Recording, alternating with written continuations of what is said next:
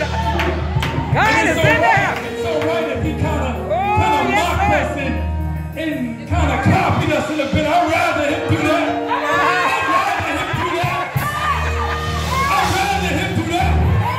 Hallelujah, Lord Jesus. Never mock a sinner. Hallelujah. I'd rather him mock me and call out your name. Hallelujah. Hallelujah, Lord Jesus. Lord, because you inhabit the praises of your people. Yes, Lord. Lord Jesus, you Good have job. no Good respect job for with you. person. So, Lord Jesus, that means from the children all the way up to the adults, Yes, Lord Lord. Jesus. Good. You inhabit the praise of your people. Yes, Lord. Lord Jesus, and we're going to cry out to you, Lord. Yes. And we're going to serve you, Lord. You deserve it. You deserve it. Lift you up. Lord Jesus, we're going to rejoice. Hallelujah, Lord Jesus. Because you are worthy. Hallelujah. Lord Jesus.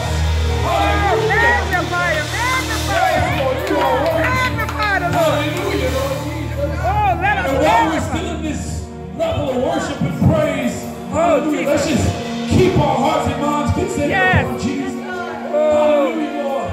We thank you right now for everything that you've done thus far. Lord Jesus, keeping us, watching over us, protecting us up until this point. You didn't have to do it, Lord Jesus. We're so glad you did it. Hallelujah, Lord Jesus. And we take it not for granted, Lord Jesus. Lord, we take not this breath in our body for granted. We take not this blood that's running warm in our veins for granted, Lord Jesus. Lord, we take not this assembling of the saints for granted, Lord Jesus, because we come here for one purpose, and that's to lift you up, to praise you, to give you thanks, to glorify you, Lord Jesus, because your name is great, your presence is great, Lord Jesus. Hallelujah. Your grace and your mercy is great. Hallelujah, Lord Jesus, towards us. Hallelujah. Lord, we are so undeserving, Lord Jesus, but you saw fit to bless us to be here. Lord Jesus, you saw fit, Lord Jesus, to give us our right mind. Thank you, Lord. Thank you, Jesus. And we are so thankful for the right mind, Lord Jesus. Thank you, Lord. And the right mind that want to serve you, that's in this place. Lord Jesus, if there's anyone, Lord Jesus, or there's any mind in this place, Lord Jesus, that's here not to serve you, Lord, I pray that you give them a mind I want to serve you. Jesus. Hallelujah, Lord Jesus. Please, Lord. Hallelujah. We thank you, Lord, for the testimonies that went up before you, Lord Jesus, and the songs that went up before you. We pray it wasn't done in vain, Lord Jesus. Lord, we pray that it was done just to glorify you. Hallelujah. We took self out of everything we've done on tonight. Lord Jesus, Lord, and we ask you right now, Lord Jesus, to be with us from now until we end. Hallelujah, Lord Jesus. From now until we dismiss, Lord Jesus. Lord, move in this place and have your way. Hallelujah, Lord Jesus. Whatever it is that you have for me to deliver unto the people, Lord Jesus. Use me, Lord Jesus. If it's one verse, one word, one scripture, one song, whatever it is, Lord Jesus, give it to me, Lord Jesus. And use me, guide my tongue, guide my mind, and guide my heart. Hallelujah, Lord Jesus. I pray that a soul is touched on tonight. I pray that a soul is delivered, healed, and set free on tonight, Lord Jesus. I pray that someone longs to want to be baptized, Lord Jesus. And I pray that they want to be saved, Lord Jesus. In your name, Lord Jesus. These things we ask of you, Lord, because we know you are able to do it, Lord Jesus. In your mighty name we pray and believe. Amen. Amen. Hallelujah. Hallelujah. Jesus. Hallelujah. Thank you, Jesus. Yes, Lord. We thank you, Lord. Thank you, Lord. Jesus. Hallelujah. Thank you, Jesus. Woo, Jesus. Jesus, Lord, we thank you right now. Mighty God we serve. Hallelujah. Oh, hallelujah. Jesus. We didn't Thank have you. to be here, Lord. I'm so glad. You allowed us to be here. So glad. See this Ooh, day, you this prove it evening. over and over again. Hallelujah. Oh, Lord, I'm And grateful. again for your grace and your mercy. Lord, that's kept us, Lord Jesus, and the blood that you shed. Ooh, for us, hallelujah. us until this day. Hallelujah. Oh, Savior, Savior. So thankful, and I give honor to my Lord and Savior Jesus Christ. Thank the you, absence Jesus. of my pastor, Pastor Blair, and his family. Yes, Lord. The absence of my wife. Yes, Alicia Lord. Willis, to all the saints that are here, to those who couldn't make it. Thank you, to Lord. those who are on their way, I pray that they get here safely. Thank you, Jesus. And just, I won't be before you too long. I'm just here to give you what thus saith the Lord and be on my way. And I pray that it's encouraging to you. Thank you, And Lord. like I said, if it wasn't, I wouldn't say if it wasn't encouraging word to me, if it didn't prick me and touch me, you could stay. Matthew, the 6th chapter, and the 25th verse. Jesus.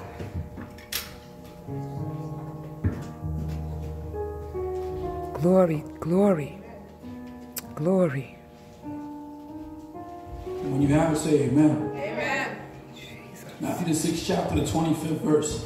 It says, therefore I say unto you, take no thought for your life, what ye shall eat, or what ye shall drink, nor yet for your body, what ye shall put on. Is not the life more than meat, Jesus. and the body than raiment? I'm going to read it again so you can understand. Yes. Therefore I say unto you, take no thought for your life. Stop thinking about the frivolous things and the minute things and the minor things. Jesus, Jesus. Like what you should eat or what you're going to have for breakfast or lunch Jesus. today and definitely for tomorrow. That's right, man. Or what you shall drink, now, nor yet for your body. Your outfits, your clothing, what you plan to wear for tomorrow. Yeah. What you shall put on. Is not the life more than meat? Come on. Is not your life more than these minute things that we're worried Jesus, about? Jesus. Is it not more than planning what you're going to wear for tomorrow? Jesus. Or planning what you're going to eat tomorrow? Jesus. Or worrying about what you have in the bank? Jesus. Enough for you to eat for tonight or tomorrow. Behold the fowls of the air. He's saying, look at them. Look at the fowls of the air, the birds, the eagles. For they sow not, neither do they reap, nor gather into barns. So they're not scurrying. The way we scurry on this land. They don't worry like we worry here in this land. Trust, trust, trust, trust. They don't stress like we do here in this land. They're not packing in, searching the barns. It says, yet your heavenly Father feedeth them. Yeah. Jesus. Yet your heavenly Father feedeth them. Takes care of them, no matter what. And that hit me right there because it made it seem like in what he was saying that a fowl has more trust in God than I do. Yeah. Trust. Trust. Has more trust in God than I do. Trust Jesus. Because they know that they will be fed. They know they'll find something to eat because they trust in God. A fowl of the air. Jesus. And then he continues on saying, are ye not much better than they? Are you not much better than a fowl of the air? Are you not much better than a sparrow or a pigeon, an eagle? Are you not much better than a fowl of the air? Which of you, by taking thought, can add 1 cubit unto his stature? And why take ye thought for raiment? Jesus. Why are you worrying about these things? Consider the lilies of the field, how they grow. They toil not, neither do they spin. And yet I say unto you, that even Solomon, in all his glory, was not arrayed like one of these. So Solomon was not like the lilies of the field. He was a complainer.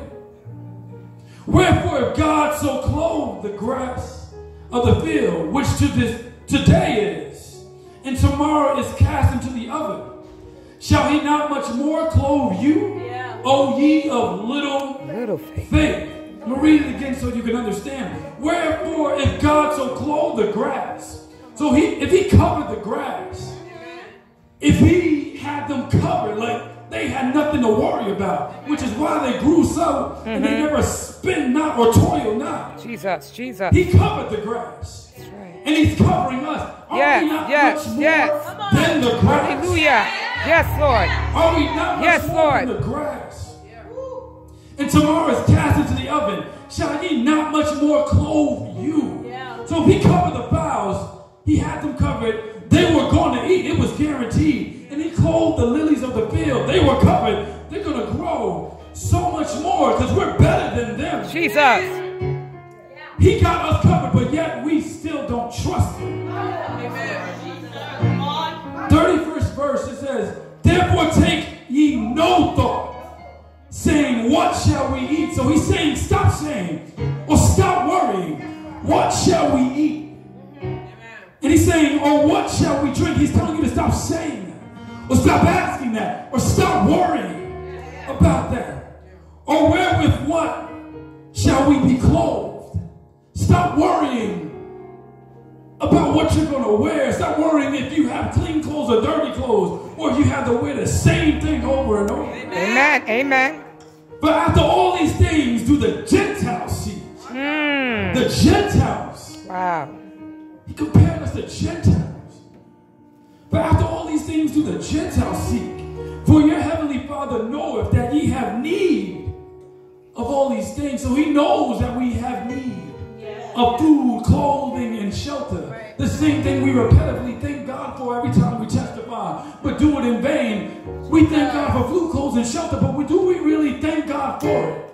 Do we really actually ponder and think about it? Yo, he's had me covered since I was born. I've been covered since I was born.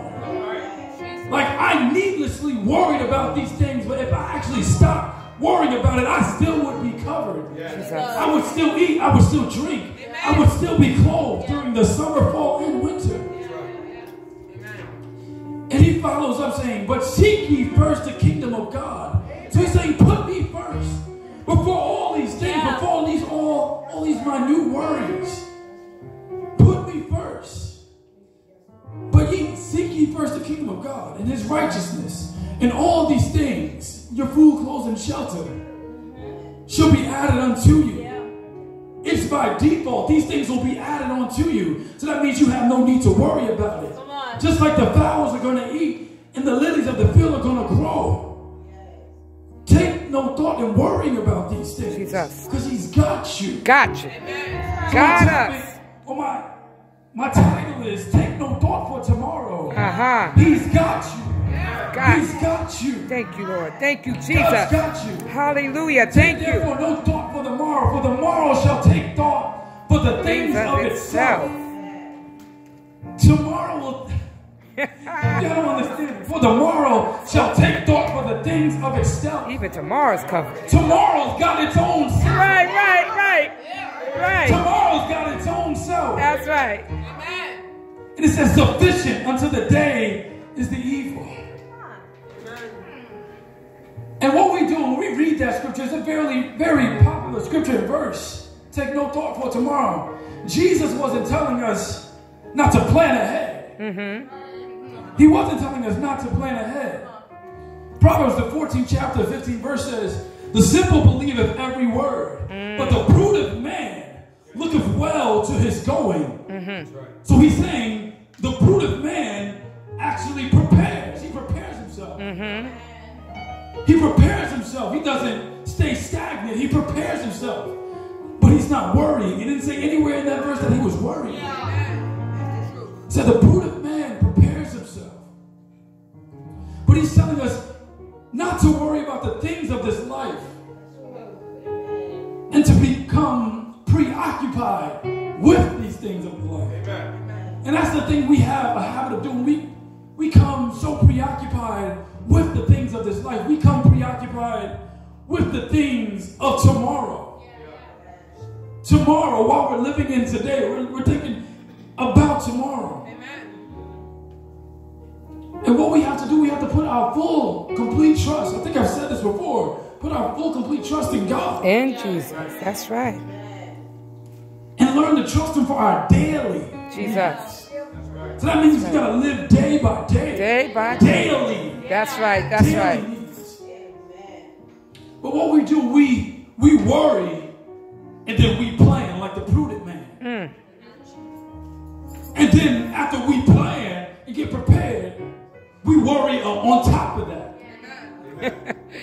Worry about our worries. We worry, plan, and then worry. You're canceling out your plans. Jesus. You're canceling out you being prepared, and you're worrying again. So then you're going to go in a vicious cycle of worrying, then planning, then worrying, then planning again, then worrying and planning again. And oftentimes we let the worry kind of creep in so much that it affects the current moment that we're in. And the current day and night that we're living in. And then it puts us in a funk, and it puts us in a bad mood. to look at yourself and realize, just step out of yourself real quick and look at yourself and see that you're actually worried about the next day when today is actually grand. Jesus. You're living and you're breathing. But take a gander at yourself and look at yourself and see what you're actually worrying about. You're worrying about the next day, but life is a vapor. Jesus, Jesus. Life is a vapor. If you don't know what a vapor is, it's thin air. You ever seen somebody smoke and blow smoke into the air and watch that smoke just evaporate? Just like that. Right, right. A vapor. That's our life. Our life is over just like that. Jesus. And yet we're sitting here worried about tomorrow. When our life is just this thin. Jesus. This thin. And we could be gone any moment. Amen. That's right. We could be gone any moment. It's not promised that I'll get home tonight. Amen. And yet I try to make plans for tomorrow, or what I'm going to wear, or what I'm going to eat, or think about eating. Crazy. Crazy. Jesus, Jesus.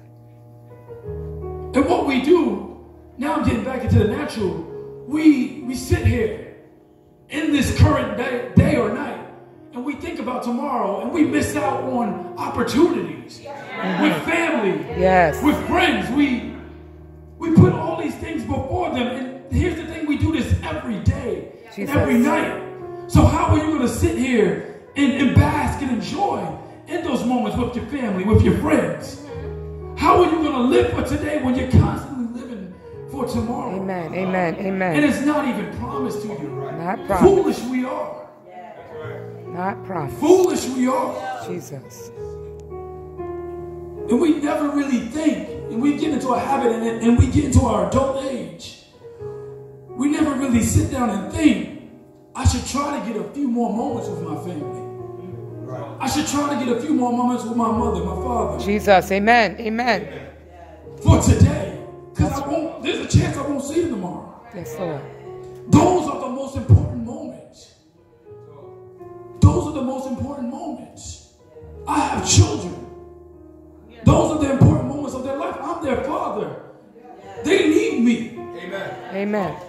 Like I'm the example of the perfect man to them right now. Amen. And if I'm not there, that can cause a heavy effect on their life. Amen.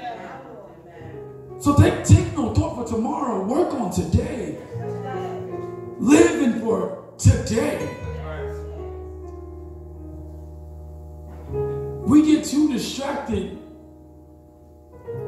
by other things and by what we're planning to do tomorrow. Amen. But here's a question for yourself, and you don't have to answer it now. We constantly think how we can make tomorrow better.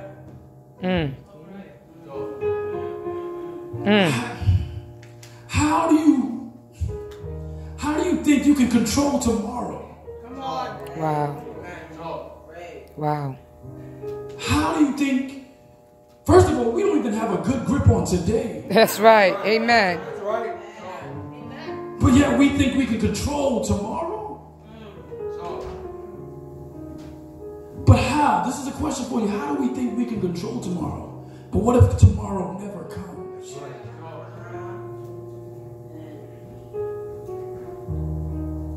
We have to pull our full trust in God. Jesus. And I will say that for forever. As long as I'm here, as long as I'm breathing. Yes. As long as I have a chance to speak to you. I'm big on faith. You know that. Amen. Amen. And I'm big. My trust in God. We are His children. We are His people. We have to understand how much He loves us and cares for us. You have to get a good grip on that. How much He loves us and cares for us. Just the fact that He died and shed blood for us, that alone should tell you the most. But His grace and mercy after that, after the wrongs that we do to Him on a daily, and then the wrongs that we plan for tomorrow. He cares and loves us. Once you get a good grip on how much He loves and how much He cares for you, you can just watch your worries fade Yes, Lord. away. Yes, Lord. Yes, if you Lord. really trusted him, Yes, Lord. like the lilies of the field, you should be embarrassed if a lily has more trust and faith than God than you do. Jesus. You should be embarrassed if the Amen. fowls of the air Amen. trust Amen. in our God, more than you do. 1 Peter 5th chapter says, cast all your cares on him. All of them. He cares. He cares for you. Yes. Thank you, Jesus. He cares for you. Get a good grip. Get a good grip on God's love. Get a good grip on what he has done for you. Get a good grip on what he's doing for you. And get a good grip on what he's going to do for you. Yes, Trust Lord. in him with all your heart, with all Yes, your mind, Lord. with all your soul. Don't let the fowls of the air outdo you. Don't let the lilies of the field outdo you. Trust in God. Take no thought for tomorrow. He's got you. Got me. I pray that something that was said was encouraging to you. I pray that it caused you to think just on the love of Jesus Christ and what he's done for you. We all have a testimony. Thank you, In this Jesus. place, every single one of us, from me all the way down to Nehemiah, we all have a testimony. Yes. Yes. Amen. We all have a testimony. That's right. Just the fact that we are alive. Alive. That's right. Many didn't make We are it. alive right now. Jesus. Hallelujah. Thank you, The fact that we are Jesus. alive right now. Thank you, It's more than Jesus. anything. Thank you, It's more than Lord. anything we can testify. So if all of us can get up and just say, I thank God that I'm alive. Yes, Lord. Amen. That's right. Thank I you. thank God that I'm alive. Amen. It's more than enough for me. It's more than enough. It's more than enough for me to feel the love of God, to know the love of God, to trust in the love of God. It's more than enough for me. More than enough. He's done so much for us. But the beginning of everything that he's done for us is that I'm alive. I'm alive. And I'm still alive. I'm still alive. Tomorrow's not promised, and today wasn't promised. For me, for you, it wasn't promised. For any of us. Yet we're still here. We're still breathing. Living in one of the most dangerous neighborhoods, or our church resides in one of the most dangerous neighborhoods. Yet we're still here, standing firm at that. Standing firm at that. Standing boldly at that. I'm so thankful. We each have a testimony. Yes, sir. And what it is, we have to look at the testimony and don't take it. For I granted. always say, don't do it in vain glory when you testify. Yes. Actually look Yes. and dissect your testimony and think about it. Jesus. Literally sit there and think about it. Jesus. Jesus. Think about it. Think about it. Hallelujah. Jesus. Think about everything that he's done. Write down a list. If it's better for you, write it all down. Write it all down. That's right. And it's enough to get happy. Yes, Lord. Right. Thank you, It's Jesus. enough to rejoice about. Yes, yes, yes. God is And I don't know so about good. you, but I'm happy. So good. I'm happy. Yes, Lord. I'm happy Thank you, that I Jesus. get to see 30 years old. I'm happy about it. Thank you, Lord. Thank you. That's right. I'm happy about it. Jesus. I'm happy about that. I'm happy that I'm 30 years old and I'm a black man. Yes, alive. That's I'm right. happy about that. Amen. I'm happy about that. I'm happy. And saved. Hey, hallelujah. And saved on top of that. Jesus. The Lord saw fit to bless me. Yes, The Lord picked me. that's right. The Lord picked me. It sounds selfish, like I'm only talking about myself. It's your testimony. That's right. Thank the Lord. He saw fit to bless me, to pour out his spirit upon me. Hallelujah. He saw fit to prick my heart, Thank you, Lord. touch my mind. Hallelujah. He saw fit to touch me. So I'm so grateful. So if you're grateful, just stand up and rejoice. Hallelujah. If you're thankful, stand up and rejoice.